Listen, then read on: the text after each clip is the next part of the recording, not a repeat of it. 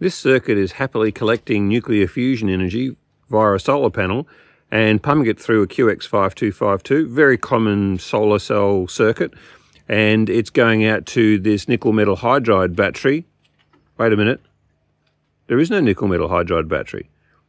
Instead, we've got a resistor, a couple of diodes, and a capacitor.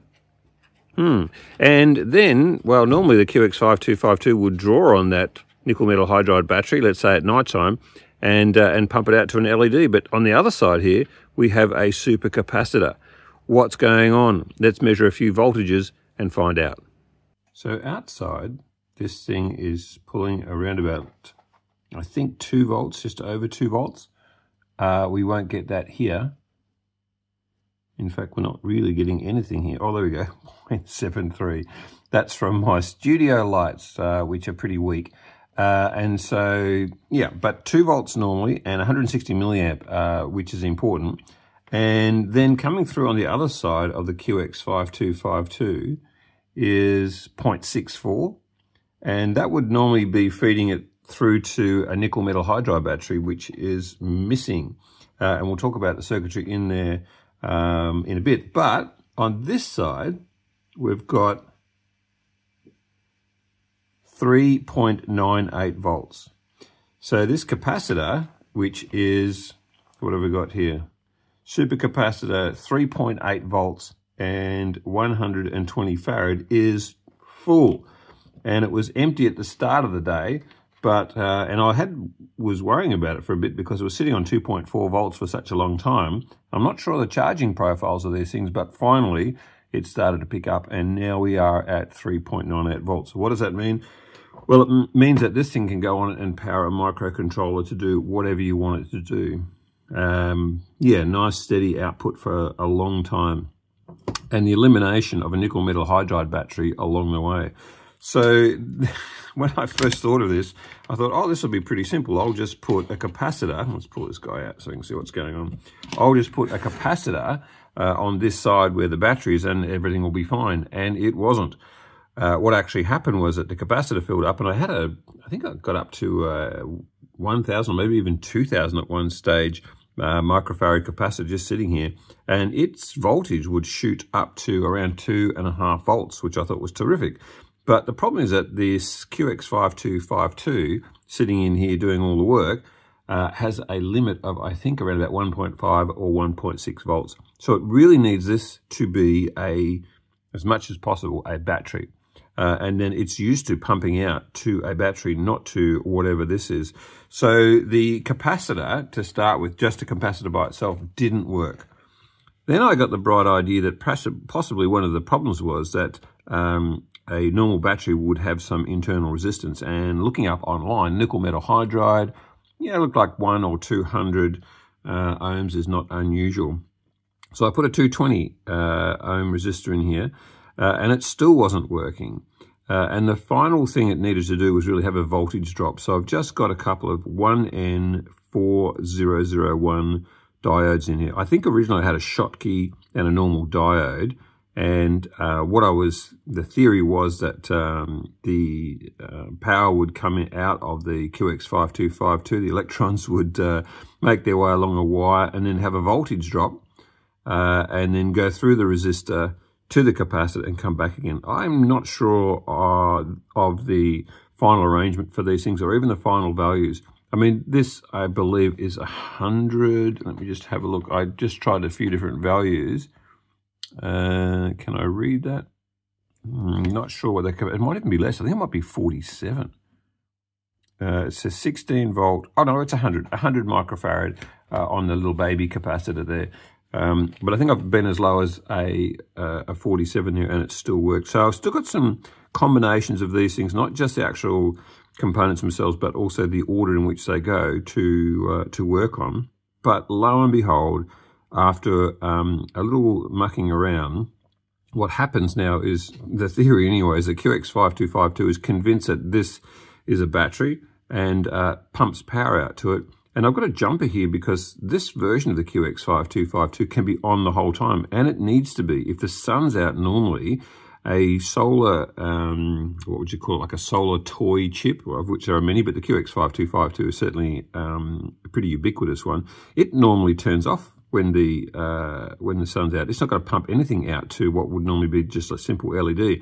It's just supplying power to the battery, or in this case, the lack of a battery. But I needed it to be on the whole time so it pumps out power. And so this jumper allows me to do that. In this position, the QX5252 will be pumping out power even when there's solar energy available. So pretty cool. So the solar panel pumps it through. This thing isn't a battery, but behaves enough like a battery that the QX5252 is happily convinced that it can store and retrieve energy from there, and then it pumps it out to this, which is, well, this is the old board for the Baduk, but the Baduk wouldn't necessarily be there. We've got our usual thing. I think this is a Zener diode. It's supposed to be SMD, but I was mucking around so much with the different types that I think I ended up just putting on these through holes on these SMD pads. I think this is 4.7. And this is a Schottky, which again has like a 0.3, 0.4 volt drop and prevents the energy from going backwards. I'm actually wondering now, looking very closely at the QX5252 datasheet, whether or not I actually need this. I mean, that's heresy, I know, but while I was diving deep into that datasheet, I saw, I think, that it has an internal Schottky. So I'm not sure if that component is actually required. But anyway, net result after all of that, happy days, very, very happy to see this, is that my supercapacitor is fully charged. Sensational. And so now I can go on to use this energy, and what I'll do with that is that I'll put a Baduk downstream of that. The Baduk will check the charge on this capacitor. And we've already seen a video like this before, so I'll post that up. That was one of the three miracles that needed to happen for this whole circuit to work, is that the Baduk needed to be able to detect that this thing was empty. In other words, there was no solar coming through. Could probably even detect it from the panel, actually, and then say, okay, I'm going to draw on power to this and do what I need to do, which is to, in my case, light up a fake candle circuit.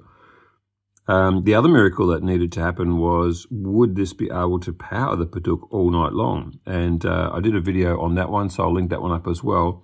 And in fact, what happened was that it went all night and into the next day. So that was, I think, a 250 farad capacitor, if I still got that one around. Yeah, that was this fat boy here. Yep, so it's 250 farad, and this one is 120 farad, so I'm figuring that should do. So the advantages are that there's no messy nickel metal hydride. The nickel metal hydrides on a good day maybe have, I don't know, 500 to 1,000 cycles, and they lose efficiency along the way.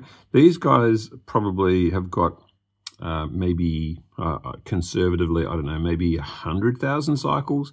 And of course, their charge profile remains pretty flat and solid and reliable. The next steps are to mess around with these components, with both their the type and the number, and also the arrangement of them. But at the moment, it's working. And we'll mock up the whole thing with the Baduk, turning this off, so the whole thing working. And then if that works, I'll probably design a PCB around the whole lot and send it off. And wow, that'll be a bit of a leap forward. Can you imagine that? A solar toy, if you like, in my case, a candle going night and day, if you like, with the with no nickel metal hydride or nickel cadmium or any other nasty sort of chemistry battery in the background. These things are also incredibly light, incredibly small. Yeah, very impressive. I'm pretty impressed by that. In case you're wondering, will that work? Let's have a look. I've got my little, here we go. Can I stick this in here? This is a little LED, so I get the polarity right. It should, yeah, it should light up, and it will do that.